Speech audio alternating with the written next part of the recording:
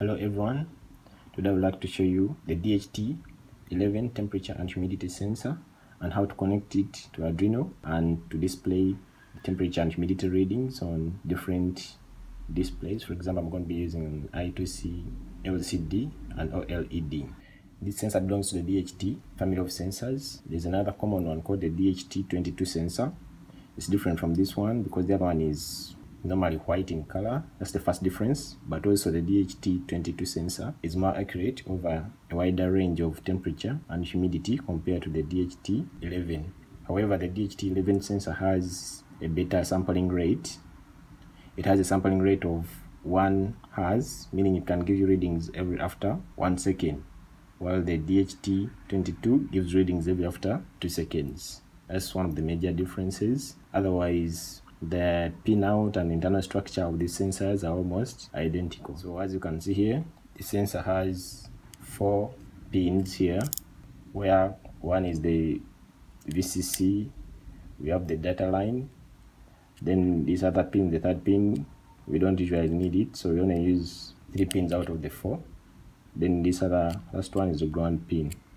And when you're connecting these sensors to microcontroller, normally you need a 10 kilo ohm pull-up resistor on the data line in order to enable better communication between the microcontroller and the sensor. However, like this one is on a breakout board.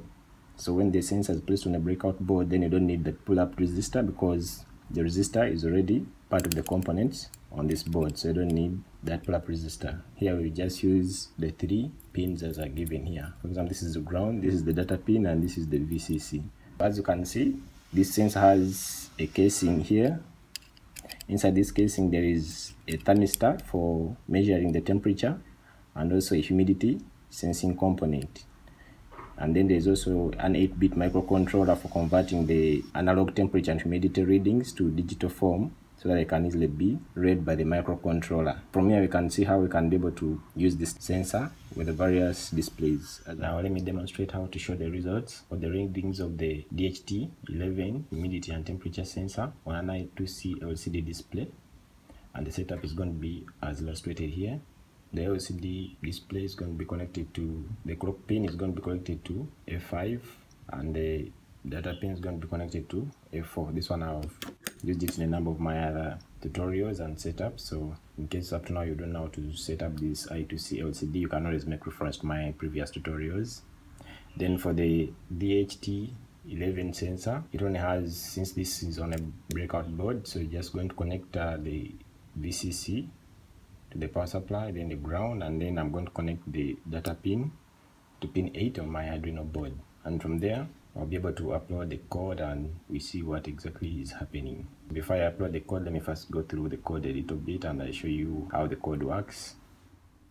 This is the code for displaying the readings of the Dht11 temperature and humidity sensor on an I2C LCD display. The code is quite simple because I've already talked about how to program the I2C LCD on Arduino. In that case, we are going to need the liquid crystal I2C.h library, because in this case we are going to be using a 16:2 LCD display, and also we need the DHT.h library for running the Dht11 sensor. Then you create a DHT object and declare the pin where you are connecting the sensor. In this case, I'm connecting my sensor on pin 8, so I'll declare it as pin 8.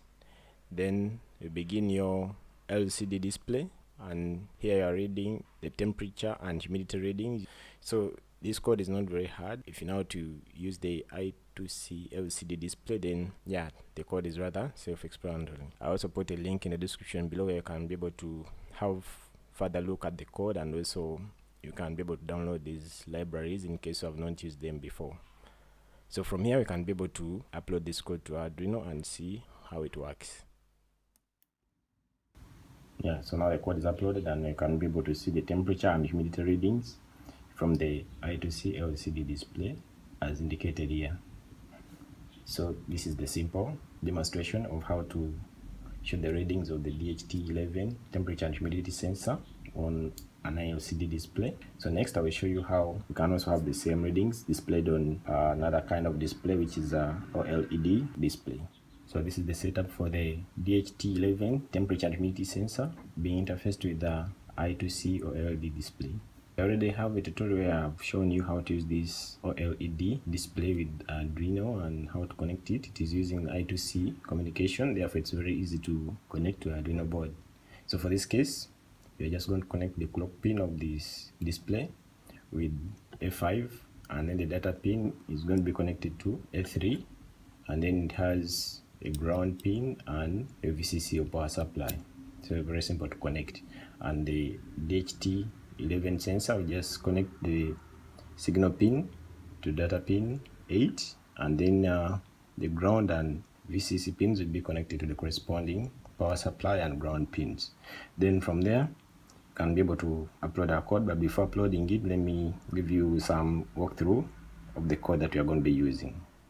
So this is the code you need to be able to use the OLED display with the DHT11 sensor. However, before using the display, you need to install these libraries: the Adafruit dfx.h, Adafruit SSD1306, and the Adafruit sensor.h library. However, this Adafruit sensor.h is part of the Adafruit Unified Sensors library. So to be able to get this Adafruit sensor, you'll go to Tools, Manage Libraries, then in the search here you search for Adafruit Unified Sensor.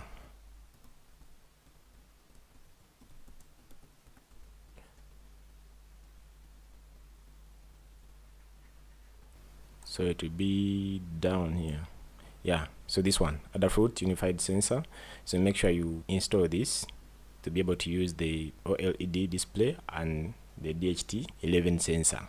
If you don't have this library installed, then you'll not be able to use different sensors with the Adafruit libraries. After installing all these libraries, then the rest of the code is also simple, because I already talked about most of these parts of the code when I was talking about how to use the OLED displays with Arduino, especially this type of display which is using I2C communication.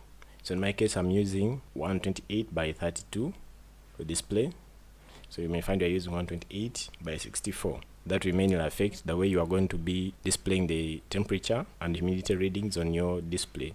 So here, when you are running this command, set the cursor, so the values you put inside here depend on the type of display that you are having. If you're having a bigger display, then most probably these values will also be bigger than mine, because mine is a smaller one. Then even here, I've declared pin 8 as the pin where I'm putting my sensor, and I'm also using the DH11 as the type of sensor that I'm using. I'll put a link in the description below where you can be able to get this code and also make reference to other codes on how to use the OLED display before you can be able to integrate it with the DHT11 sensor. Okay, so this is the simple code you're going to be using. So let me upload it and then I show you the outcome of this code. So we have now uploaded the code, and as you can see, you can be able to see the temperature and humidity readings on the I2C OLED display as shown here.